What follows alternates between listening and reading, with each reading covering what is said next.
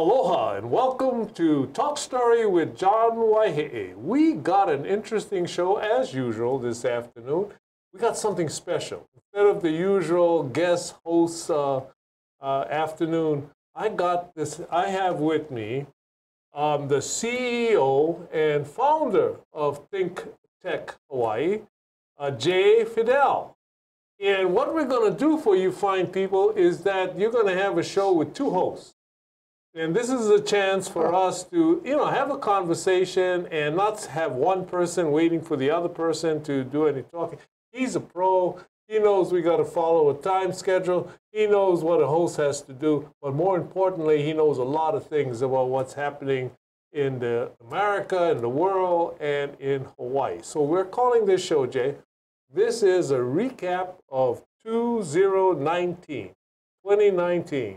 What another interesting year. Thank you very much for agreeing to do this. Oh, thank you for having me, John. It's great to be with you. So we get a chance to sort of cross-examine each other, my friend. Yeah. Let's start with, where do you want to start from? Let's do with the national scene. What was 2019 like on the national level? Well, aside from the impeachment, which we need to talk about that. Yeah, well, yeah. Sort of in a larger sense, it seems to me that the new normal that Trump has created and is still and will still create, has moved. And we accept things now that we would never have accepted in, say, in January 2017. Never. It's the kind of things that our sixth grade teacher used to tell us would never happen in America. Never happen. And there's so many of them, And this, as I was just thinking about that online, and I remember, now, this is going to sound, I'm probably going to make a lot of people angry by saying this, but I remember the statement that Adolf Hitler did many, many years ago when he said, if you're going to tell a lie, tell a big one. And tell it often. And what will happen is you'll do this. You shift the normal. I don't know if that's what you're trying to do, but they, I had a conversation with my my brother-in-law, who's kind of a Trump supporter, and which is kind of, because he sort of doesn't want to actually admit it, but he always rushes to his defense, and his point. And so when I would tell him, like, this guy's just really bad. He lies just normal. It's a normal part of conversation. He needs to tell a lie, And so my brother-in-law just jumps up and says, well, what about Hillary Clinton? Really? What is she doing? And he said, well, she said she was under fire when it was on the other end of the airport. Aha. So I said, okay, I'll give you that one. I'll give you that politicians puff sometimes. And they shouldn't be normal human beings, that when you hear gunfire on one end of the airport, you get scared at the other. They're not normal, so she shouldn't have said that. But this guy, I can give you documented 5,000 times at least where he actually told a real lie. And, well, politicians. And today he's floating Kellyanne Conway as his chief of staff. Oh, you got to tell me about this. She is a fabulous liar. She's where lying was invented. I remember during the campaign, she would make these outrageous, untrue statements over and over again. So, what do you think of the candidate if the candidate's staff does this sort of thing? Now he wants to make her his chief of staff. It's going to be really interesting. Well, it's going to be really interesting to see what her husband, I'm trying to remember his name, but he always seems, he really dislikes Trump. I don't know how that family, is that sort of kind of... What do they talk about at dinner, yeah? Yeah, well, maybe it's trying to balance cosmically. In the great universe, there's got to be a benefit. Yeah, which one of us? I'm going to let her do this so I can, offset it. So, anyway, so yeah, the impeachment is probably the biggest thing in the year, and I'll tell you why I think it's the biggest thing in the year. It's because our republic is hanging in the balance. If he doesn't get impeached, and if he wins in 2020. Our republic is in deep kimchi. You can quote me on that.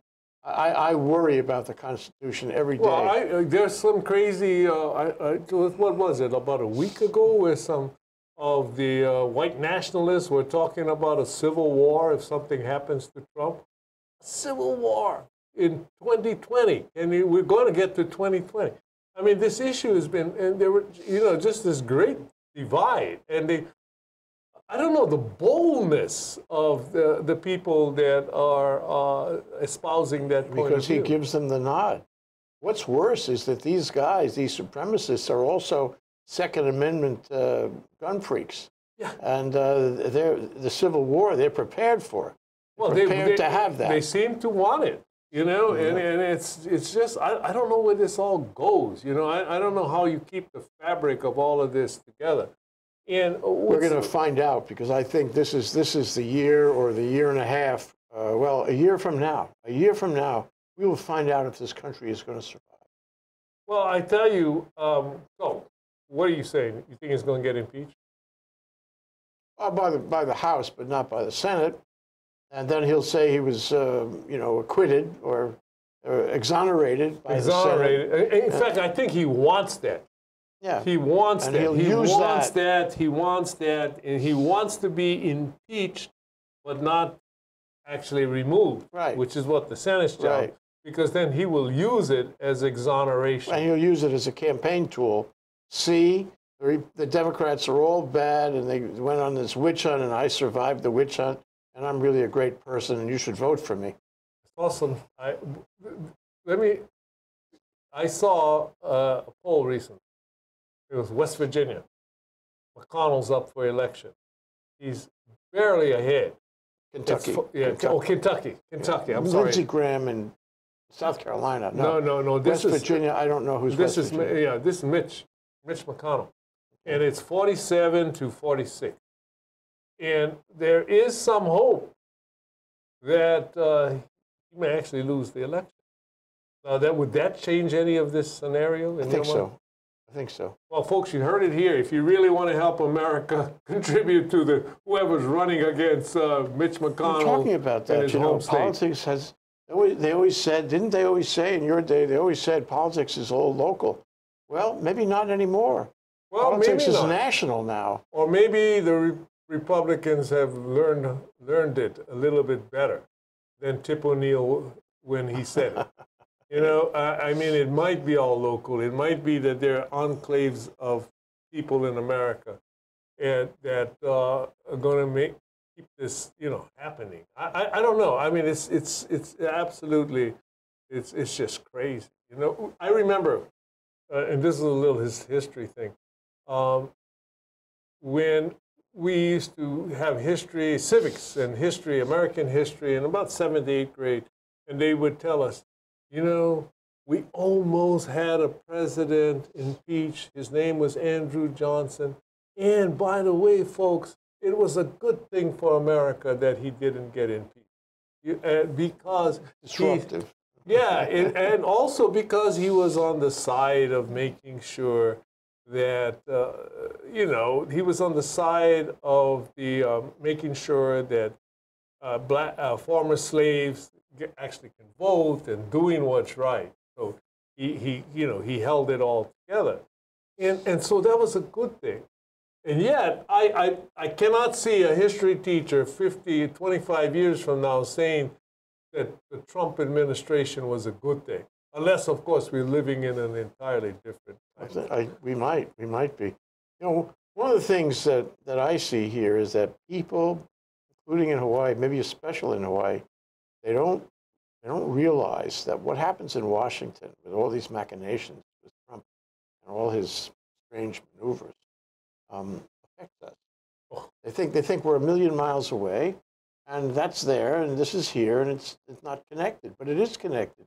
And if he brings the country down, as I think he will want to do, then we have to pay for that. We have to pay a penalty. We will be in trouble. We will be affected big time by what goes on in Washington. We are being affected. Right now. Yeah. Right now. And I shudder to think of the kind of, I couldn't believe, this whole thing with Syria, for example. I mean, the guy has no conscience. You do things in foreign relations and with the Ukraine that affect our security, our national security, and you think it's just another deal, just another situation. And people walk around believing it because, you see, if that had happened and George Bush was president, the whole country would be in a turmoil. Trump does it, and it's just him, on his Twitter, Well, this is a government by sole proprietorship. Absolutely. He has managed to, diminish Congress into a non-institution. He's managed to stock the courts with right-wing conservatives. People who are not qualified, Are getting confirmed. And this is from a conservative bar that's only interested in how well you can write a memo, basically. And his moves, his mistakes, his moves are all mistakes. Everything he's done in foreign policy is a mistake. This isolation business, no free trade, this tariff war business.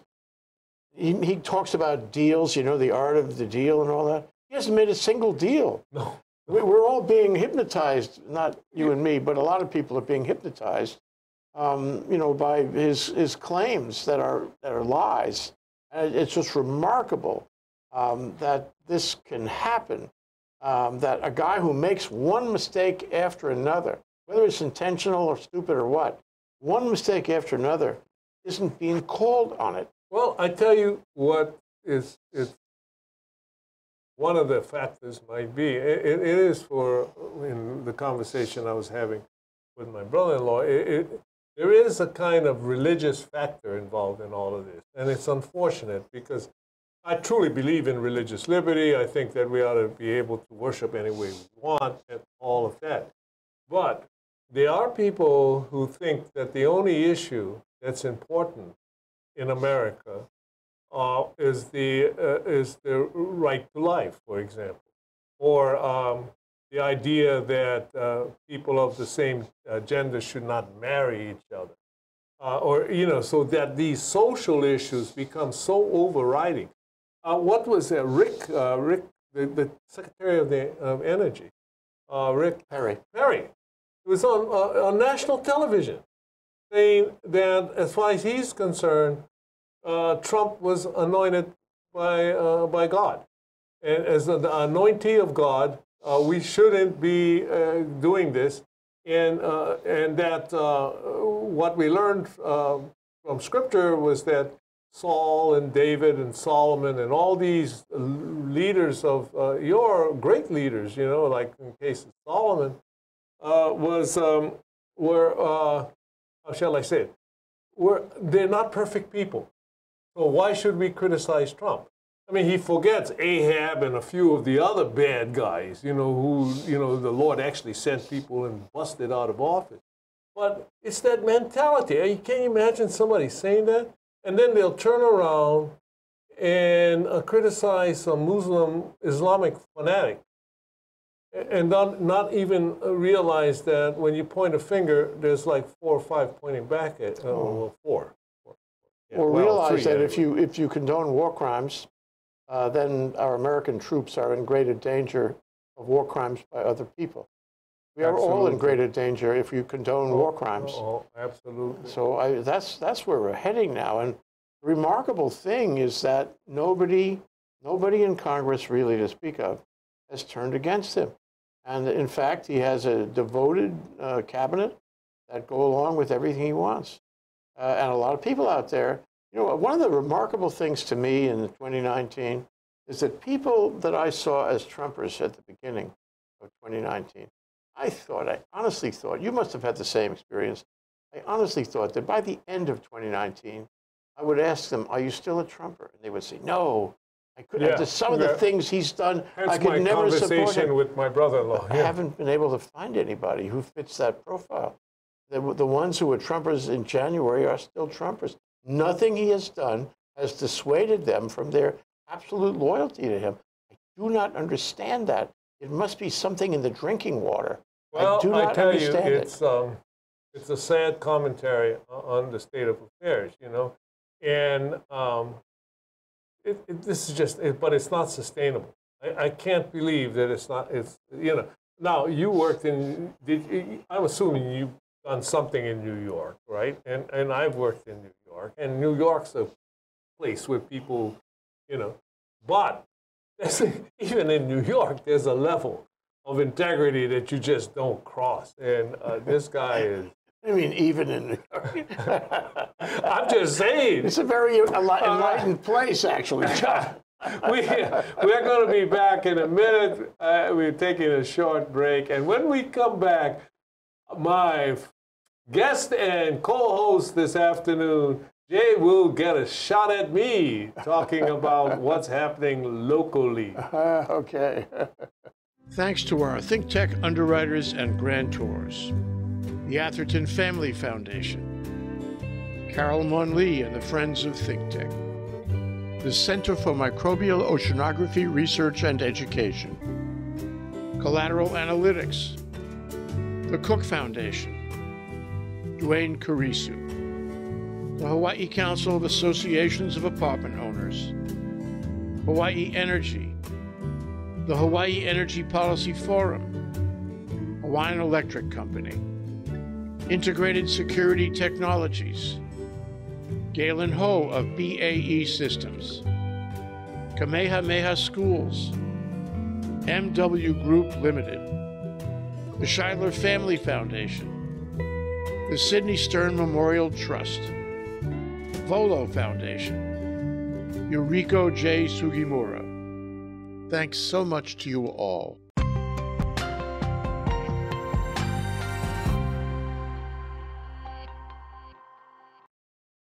Welcome back to Talk Story with John Waihee. I am having a great time this afternoon with the CEO, founder of ThinkTech Hawaii, Jay Fidell, and this is his 15 minutes. Yay, Jay! So we're going to talk about Hawaii. Yeah, let's talk about Hawaii. I mean, Hawaii is its own special brand, is it not? And Hawaii seems to have a similarity with Congress in the sense that Congress can't do anything. Well, Hawaii, in many ways, cannot address a lot of the problems that we have. Yeah. So how do you feel about the ones we have or have not addressed this year? Well, I think that, first of all, there seems to be, a malaise in our politics in the state of Hawaii. And I don't know whether it's contagious from the mainland, where either you're an extreme right wing or you are sort of in hibernation. But it has an effect, though. We know it had some kind of effect. Oh, yeah. Well, first of all, what's the big stories in Hawaii? The Kealoha situation, right? And that definitely started out with a mailbox, and look where it's going, Mauna Kea and Hawaiian rights. So somebody's doing something, but it's not necessarily the government. And I think people are feeling it, Yeah, that's true. It's, I had a conversation with Jerry Burris in the day, this is years ago. We talked about the three branches of government. And then we talked about the fourth estate, which is the media. And we talked about the fifth estate. And we determined together, we were at a party. So we were being very creative. As you should be at a party, yeah. The fifth estate, I hope there's no other fifth estate that compete with this. The fifth estate was the protesters on the streets. And in the absence of action by the first three, and when the press sort of takes an observer point of view instead of, straight advocacy, which they don't like straight advocacy, then you get the fifth estate, which is the protesters. And so many issues are being addressed, to use that broadly. On the streets. On the street, by protesters who are relentless and use social media. Well, how much of that do you think has to do with the fact that your industry, ThinkTech, contributes to when you can do all this social media thing? I remember when I was young and festy and doing the Kaho'olawi protest, that we actually had to go and talk to people to get them out there. And our social media of choice was the fax machine, which was so exciting in those days. You could send out faxes. You know? And back in the 50s, it was the mimeograph machine. Mimeograph, you know? If anybody remembers that. But where, I mean, those little blue sheets, Really? you know, in every Put your law hands- office, and you over there, and whiteouts. Yeah, right. You know, Jay, you and I are from the old party line payphone generation, you know? When you actually have to go to a payphone to call somebody. Well, a protest means more when you have to work harder Well, at putting it together. Maybe, but I saw a survey on millennials, and it's really interesting, including Hawaii, how their definition of privacy and advocacy has actually changed. I mean, you know, it's so easy to be eating your turkey dinner and say, wow, we finally got a great turkey this year. Take a picture and send it to the whole world, right? Or, for that matter, take a picture and say, you know, I'm here at X restaurant, and this is the worst steak I ever ate in my life. You know, I mean, my kids travel by Yelp. I don't know any of this stuff. I have no idea. It's okay. It's okay. So I got to tell you one little historical. I have a tendency to do this, especially at the end of the year, right? So I am in Washington, D.C. Frank Fosse, who was the mayor of Honolulu in those days, and I had developed a kind of an alliance. And we were trying to make sure that the battleship Missouri at that time was actually working, not a museum, would be stationed or shipped or whatever you call it, docked in Hawaii. And so in order to do that, we had to create more housing, and we wanted to develop the bridge that now links Ford Island with Pearl Harbor. And which back then, the only way you could get to Ford Island was by ferry. So we wanted those bridge. And somebody or some people had decided that having that bridge there would be contributing to the war machine, right? And so they were definitely against it. And so here we are. I'm lobbying the Senate, and Frank is working with some Republicans someplace back then. And we are getting bombarded. Every office that we went into got bombarded with a fact saying, don't do this, don't do this, you know, like you said. No bridge or something. And I thought that was so creatively revolutionary, you know, because today that's nothing. I mean, our president, well, I don't want to talk about him anymore, actually tweets every month. I mean, you know, people at any given moment just say anything they want. The bad side of all of this is that they can also be extremely irresponsible with what you say and not have to actually confront anybody. Yeah, yeah. And it's very scary that one person could address everyone. You know, early in his term, I don't want to talk about him either, but he was trying to set up a system where he could get on his Twitter, which now has 66 million followers, his account, and sort of bypass everything and go directly to everybody in the country, you know, by virtue of Twitter and other elements in the internet, so that he could speak to everyone at the same moment. You know, good morning, everyone. This is your president speaking, and I have some news for you. Twitter is not far off that now. It has grown. But he was seeking, I guess he decided it wasn't really necessary. He was seeking to have a system that spoke to everyone in the country from him on any given moment. Yeah. You know, that's the desire of all the guys who held absolute power. Whether we mentioned Hitler, but that was Lenin, that was every one of them. If I could just talk to everybody, I would be in control. You know, not the Congress, not the courts, me. It shows you how. Okay, we're going to get to Hawaii, though. How much do you think the whole incident with the Kealohas, we'll start with this one first, Kealohas has affected the way we think about government in Hawaii? I think a lot of people got tired of it, are tired of it. You know, it can only be drama-filled for so long, and then it gets But do you think that people started to think in a way that maybe it played into the acceptance of things at the national level? I think no. I take your point. I think it's a huge effect on confidence in government, confidence in the city and the prosecutor. This is very dangerous not to have confidence in the prosecutor and in the police department. Absolutely. You can't have confidence. Although this new chief ballot, in my opinion, yes, she's better. Better. Way better. However, I think the institution of HPD has been damaged, and she may not be able to fix Humpty Dumpty right away. It'll take a while before people begin to have confidence in HPD. You got 2 minutes again. to ask me something about Mauna Kea.